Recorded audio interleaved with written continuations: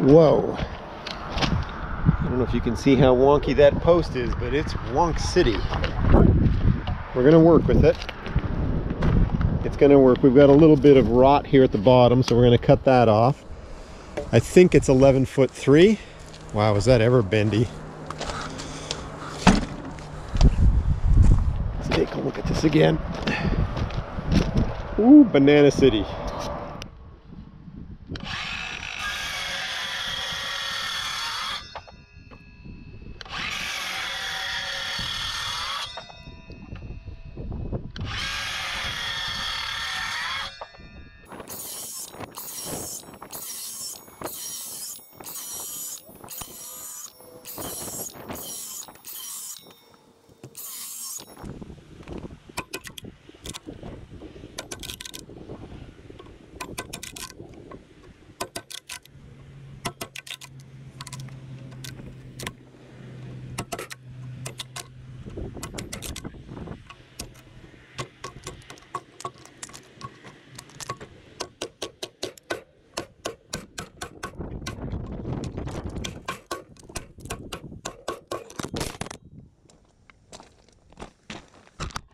Sorry about that, guys. There you go. That's what it looks like right now. I'm going to smooth that out. Made a bit of a cut that was too deep there. That's okay. Integrity of the post is still functional. And I need to do it on this side as well. Okay, here we go. Got this side done.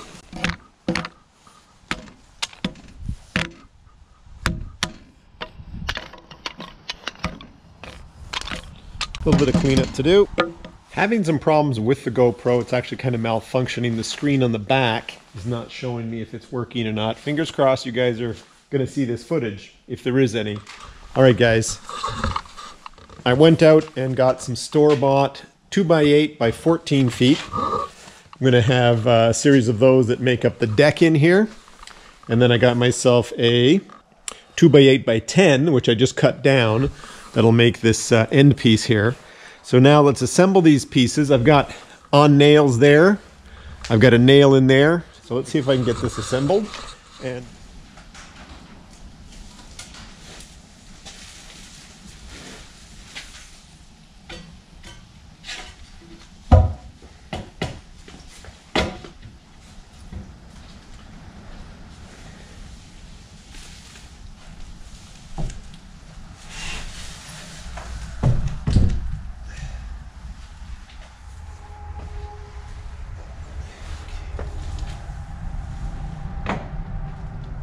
this post is,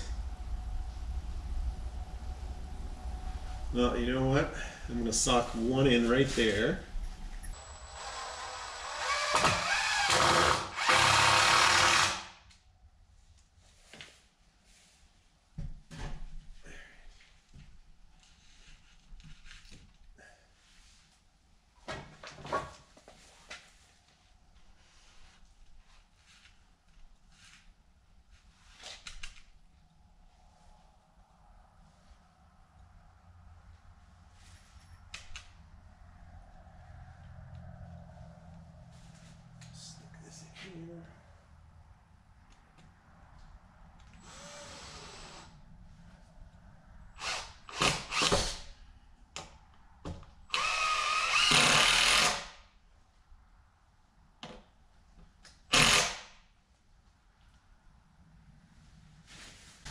Now, it's not connected to the walls at either corner. So, let's see if I'm satisfied with this here. Oh, I am. And yeah, that end's going to go up a tiny bit over there.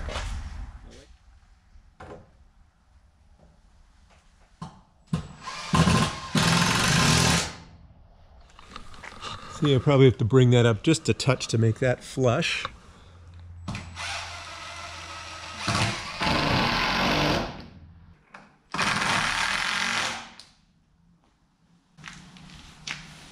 All right, it's all attached. It's flat, it's square to start with, and now I'm going to start to sock it together as well as start to put some hanging brackets in. All right, I've got brackets for 2x6s. I'm going to use these, even though these are 2x8s, they'll still work for this.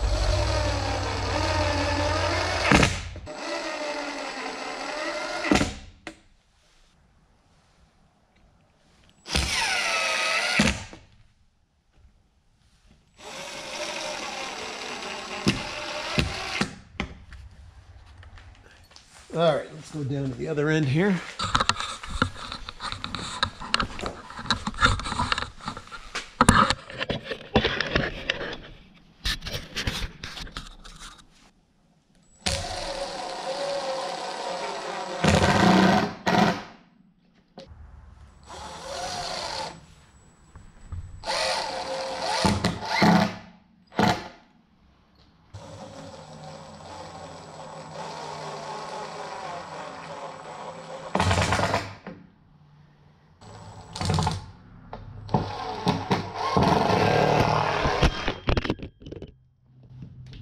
All right, ouch.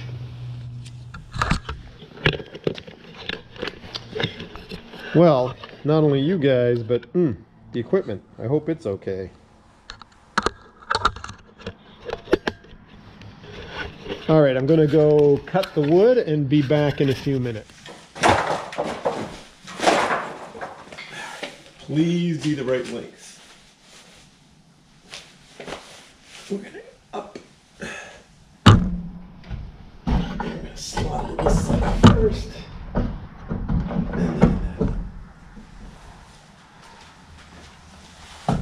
Oh, I'm pretty happy with that. Pretty good on both ends.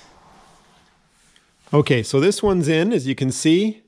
It's a little bit loose there, but what we can do is from the other side here, we're going to screw through, suck these together. So I'm going to go cut the exact same length on that, 164¼ inches, just shy of the 14 feet actually, but that's okay. Get that second one in here, tack it in, and then start to put some structural screws in place so that I'm more confident that everything's holding together. And I think before I go anywhere, I'm going to tack a couple nails in the bottom of the post there.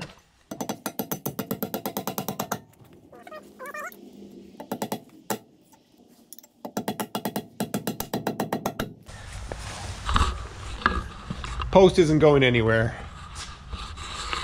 And I didn't do more joists just because I'm not expecting to overload this little mezzanine with things.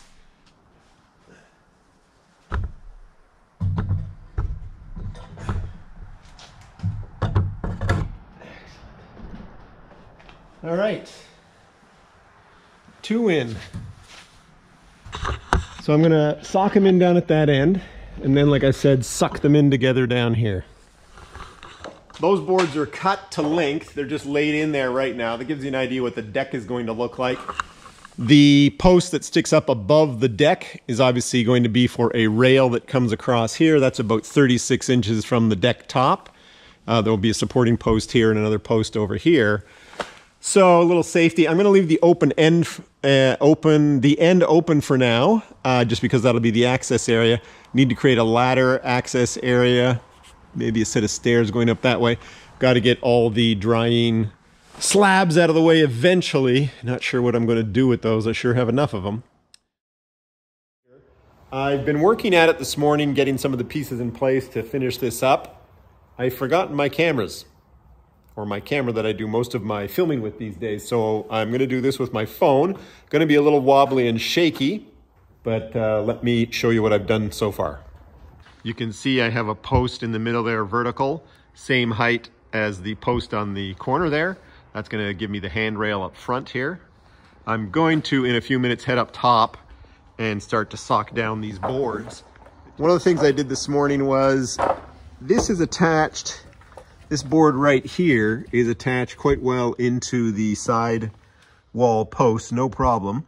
I added some additional strength to this part. I've got a cross 4x4 post, and then down to that split patio stone to dissipate or to share the load down onto the concrete floor. Tack this into place with screws. It's also screwed up underneath here into the bottom of the deck. Just some added insurance. Finally up on the deck here, I'm going to start to sock these boards in place.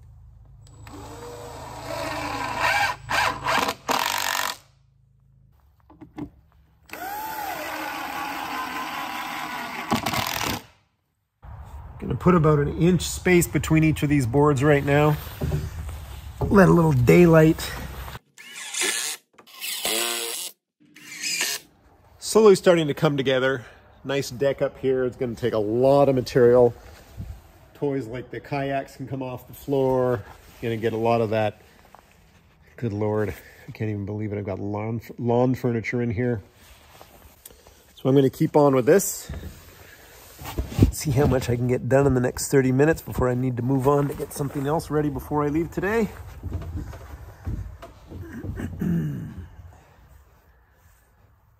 Got a sizable landscaping project I'm going to undertake at home over the next few days. We've got a walkway down the side of the house that has subsided quite a bit, and we got some quotes for some landscapers to come and do it. The first challenge was that the landscapers couldn't come for a year. It's just the way it is post-COVID. Human resource issues and all.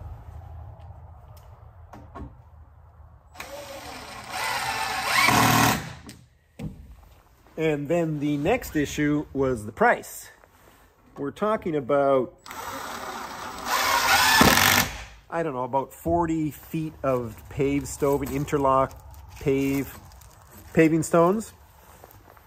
And to lift that up, put in some more crushed stone, pack it in, and then put all the stones back in place. We were getting quotes between 7 and 9,000. Was it 9,000? 7 and 9,000 Canadian. That is not cheap, or that is not even affordable, if I say it in more polite terms. So I've done a little, you know, DIY interlock before, so I'll go at it a few hours each day, or maybe 3 to 4 hours each day over the next 4 to 5 days. And hopefully I can get that done before the cold weather arrives. So that's going to be the project, but I'll be doing that at home. I'll probably do a video on it so you guys will see that in future as well.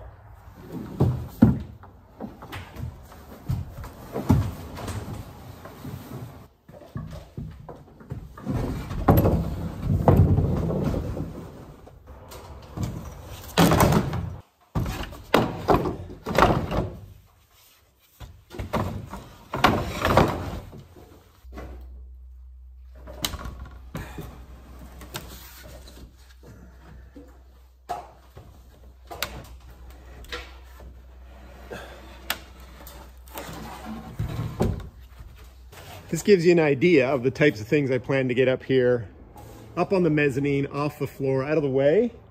Give me a lot more space on the shop floor itself.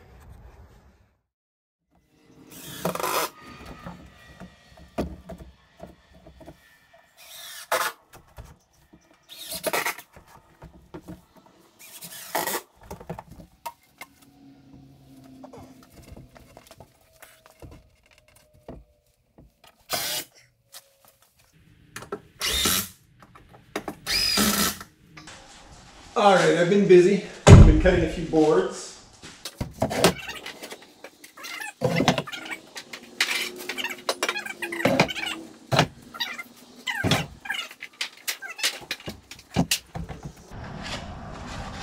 Be around that way. Let's see if this fits. Indeed.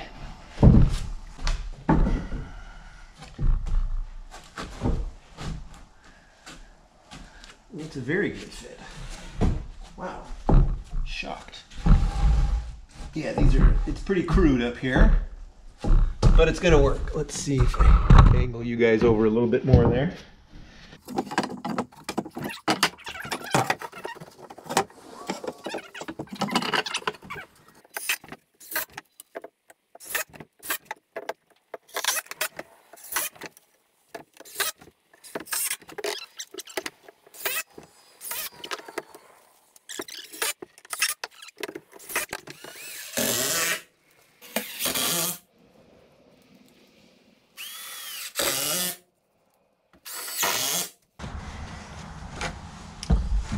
Okay, over here, to provide better support to this 2x8, put my hammer and nails down.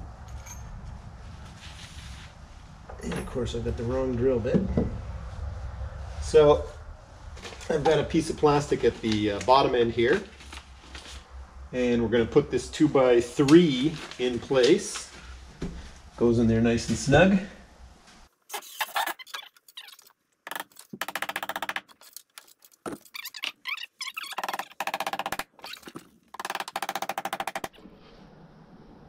The mezzanine is essentially done. I've got all the floorboards in place. It's a motley crew of floorboards up there. In the back left, I've only got one layer of OSB board that's 1/2 inch. I'll need to double that up because that's a little flimsy back there. Otherwise, the boards are pretty much 1 inch thick all along there. Double layer of OSB here, that's nice and strong. I've added a couple more joists underneath. I don't know, a diagonal support member there. The 2x3 in the back corner along that post, underneath the ledger, creating more strength. I've got this beam here supporting these 3 joists. Again, it's not meant for living. It's solid, it's gonna work. We're gonna call it done. I wanna add a bit of a safety rail. I wanna get a few things up there first, see how it works. But we're gonna call it a success in terms of getting that done. That's it for the little mezzanine series. Thank you for coming by, watching, enjoying the work. Hope you come by again in future. Please like, subscribe, and share. Everyone have a good week.